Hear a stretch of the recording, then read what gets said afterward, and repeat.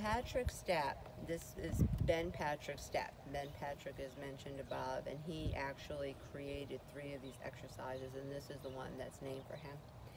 So to do this, it's really pretty simple.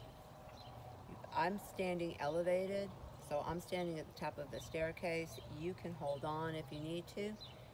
Put one leg out, here, either leg, out. Lean back, hold your core in, hold your stomach in, clench the opposite cheek from the working leg, and all you're going to do, make sure your knee stays over your toe. You can go past it, but don't let it come in like that, and then just go up and down, like that. What this does is it works on your ankle flexibility. The more flexible your ankles are, the better your balance will be, and we're just going to keep chipping away at that. 25 times on each side. Don't know what you're doing.